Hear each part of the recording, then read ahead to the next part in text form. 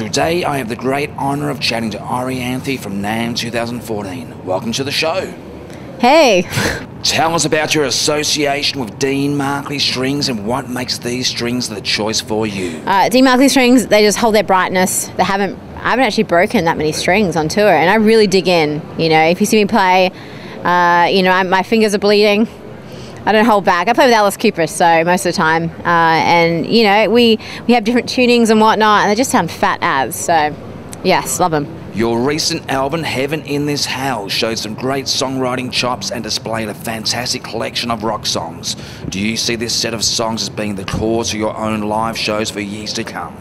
Thank you. Appreciate that. Well, you know, this record I made was like, the process was very free for me, like just going into a studio with Dave Stewart and having fun, getting amazing musicians together. It's a pretty eclectic sort of mix of tracks, you know, voodoo blues, rock, pop, country, a bit of country.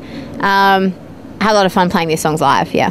This album was certainly more guitar heavy than your previous albums, would you say? Yeah, definitely. I mean, it has a lot of Delta blues sort of vibes going on to it, but really heavy too, because some of the riffs, you know, I double it up with like an octave pedal going on with a fuzz box. So it's kind of got that real beastly tone, which I wanted. I can't think of another Australian artist who has taken on the world of rock like you have in the USA and worked with so many A-League stars, while also having solo success in your own right. Congratulations on your amazing success so far. Thank you. Thank you. Yeah, it's been crazy. Crazy ride. You have just teamed up with Richie Sambora and you are heading to Australia next month for Soundwave. What can we expect from you and Richie? It's going to be a complete guitar fest. You know, Richie just jams away. Like, we have so much fun. When we jammed out and met in Maui, it was like this instant thing. You got up on stage, he started playing, I started playing. It was like, you know, that was the chemistry that's there. You know, sometimes you work with people and it's just like, okay, cool. And so he invited me again to go and play the this benefit in LA recently, and I got up and sung, you know, Wanted, Dead or Alive, and all these songs. So we're gonna jam out. I mean, we're gonna bring like almost like Crossroads to the Soundwave in a way. It's gonna be fun.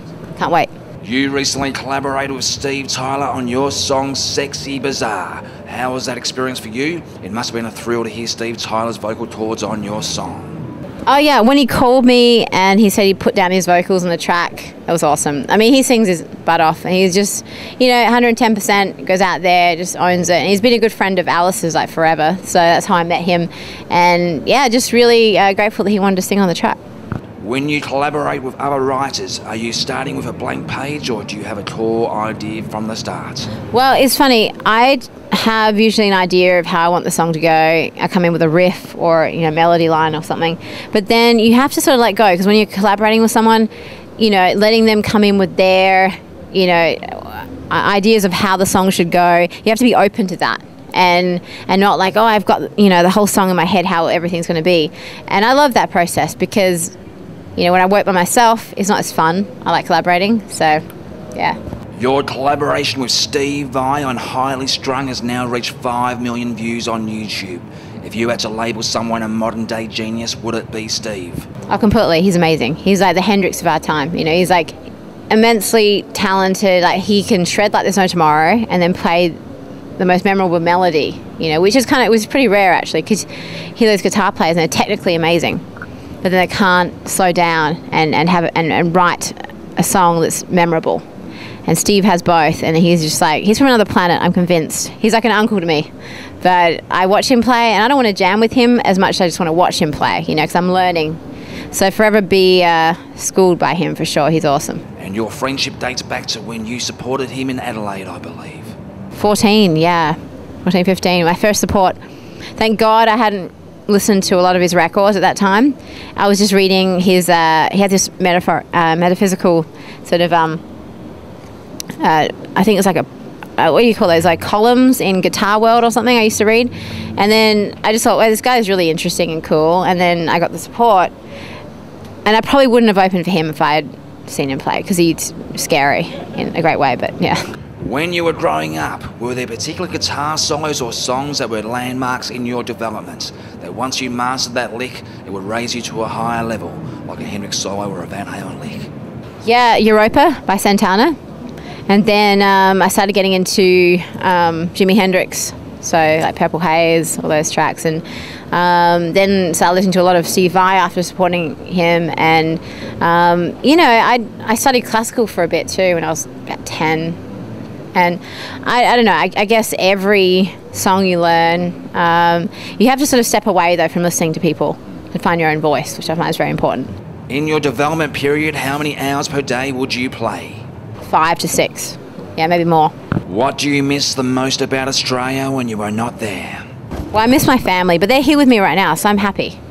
You know, apart from my sister, she's not here, and my chickens and my ducks are not here. But aside from that, it's great to, you know, have them out for a bit. My dad hasn't ever been to Namm. This is his first Namm show, so he's very excited. Playing guitar by himself. Oh yeah, he's a gear freak too, so this is perfect. Who are some of the other Australian guitar players who might have influenced you while you were growing up? Tommy Emmanuel, love him, awesome. Who else is there? Gosh, well, obviously Keith Urban, he's an awesome player. And Carson, yeah, he's great. Angus Young, you know. I mean, Tommy Emmanuel, when I was about 10 or 11, I used to go to his shows, my dad.